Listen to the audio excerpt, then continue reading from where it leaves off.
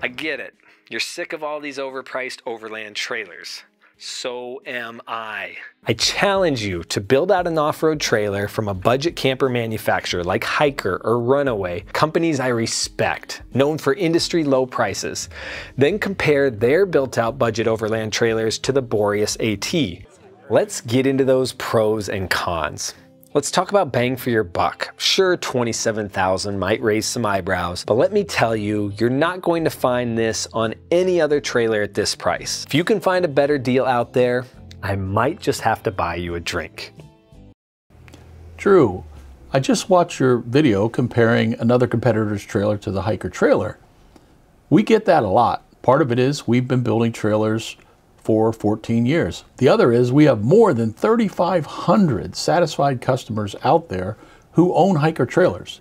In your video, you throw out a challenge to find a comparable lower priced trailer. I believe we have that, so I've asked my team to do a comparison. Let's take a look at those results.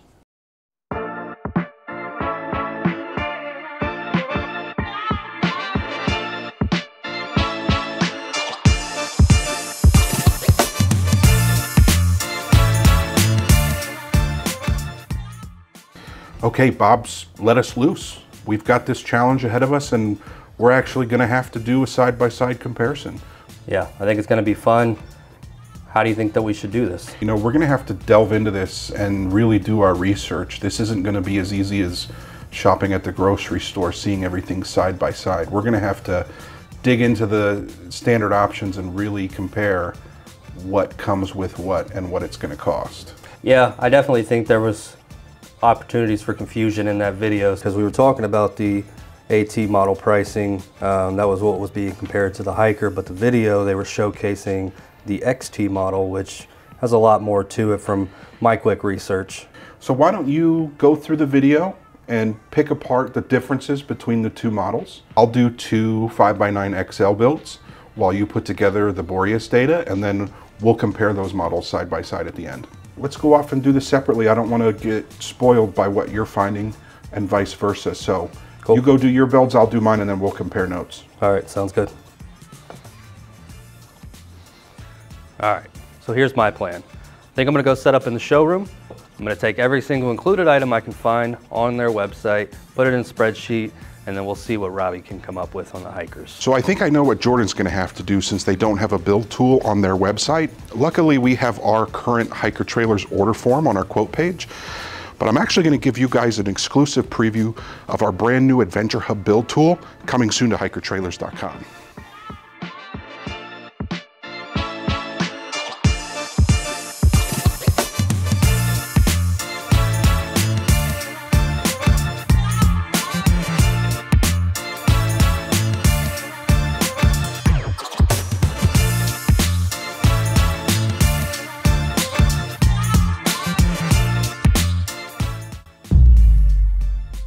Okay guys, so I've got Boreas' website pulled up here.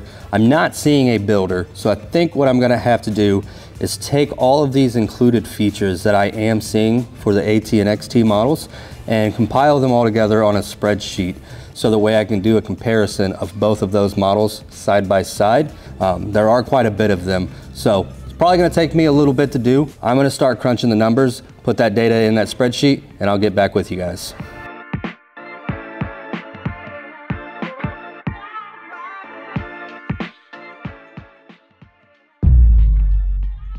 So we've set up here in our brand new Becker Supply Company area. You can see some of the printing equipment behind me. There's some pretty cool stuff coming very soon. If you're interested, you can check out beckersupplyco.com. But we're gonna go ahead and go through a comparison of our online build tools. Everybody should be familiar with this build form that we currently have. You can select your size and model. Again, we're gonna do a 5x9 XL because it's the closest comparison. It's a decent way to see pricing, decent way to see all the options that you might want. But as an exclusive preview, we're gonna go through our brand new Adventure Hub trailer builder. This will be an update coming soon to hikertrailers.com. But in our new builder, we're gonna go ahead and name a build. We're gonna call it Comparison. And then we're gonna go through item by item in this brand new Adventure Hub builder and build out two comparable XL models to compare versus the AT and the XT. The nice thing about our new Adventure Hub builder is you can save up to 5 different builds. So as you can see, we update options. Every option has a photo, every option has a price. One of the other really great features of our new Adventure Hub builder is we have a lot of logic built in, so you know exactly what you need to select to enable certain options, like bunk beds or a rooftop air conditioner. So this is just a quick preview of some of the interesting things coming very soon to hikertrailers.com with our website update. I'm going to go ahead and spend a few minutes going through building out our 2 test trailers. That way we can compare them directly with the AT and the XT model.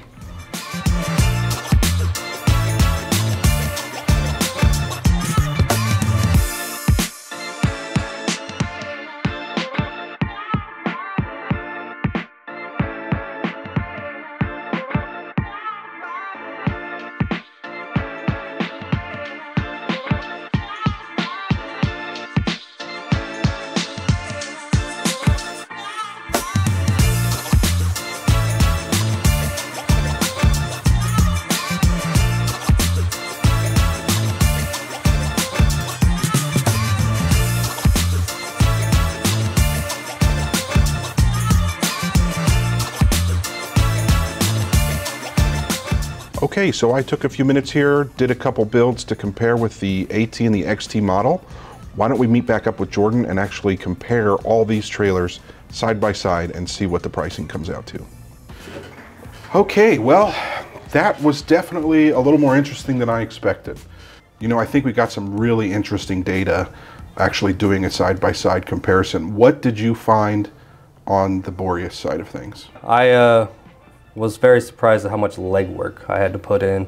Definitely took me a while to break these down on a spreadsheet because I didn't have a builder to access. Definitely looked at and broke down the differences between their AT and XT model. The XT seems to be a little bit more equipped. Price point comes with it. Starting with the AT though, looking at the $27,900 price tag, I feel like for that price I definitely got a lot of included items. Some basic power, decent size AGM battery, DC to DC charging, lighting, all the basic stuff that I would have expected for a price point in that range. So that's kind of what it looks like on paper, but let's actually compare it to the hiker that I built. So the 5x9 XL, I ended up having to add 14 additional items to do a side-by-side 1-for-1 matchup against the AT model. I had to add in reality $6,552 worth of options. But that only brings me out to $17,251. So I'm $10,000 less than the AT, and I can offer almost every single option that they offer as standard on a hiker. $17,251, so what, we're looking at a price difference of like $10,500-ish? That's impressive. And we're going to publish all this data on the website, so if you want to see our numbers or check our analysis, use the link in the description so that you can compare this data for yourself. I'm really interested to see what the difference in the XT is, because we're definitely going to have to throw a lot more on the hiker to match what's standard on the XT. So walk me through the XT, and then I'll walk you through my hiker build for that. Yeah, so looking at the XT compared to the AT model, you know, you are getting some upgraded features, such as starting with the battery. For example, you're moving to a lithium instead of an AGM battery, and it's a heated battery too. But then you're jumping into differences of now you've got a 100-watt ZAMP solar panel, instant hot water shower, Propex heater, stove top, a sink, a Truma C60 with a slide for a refrigerator, and then a 30-gallon water tank and propane to be able to cook and heat water and things. The XT model, with it being a little bit more equipped, price point wise, came in at $44,990. Yeah, I saw that going through our build. You know, to really get us the most comparable side-by-side comparison, I did add a couple things.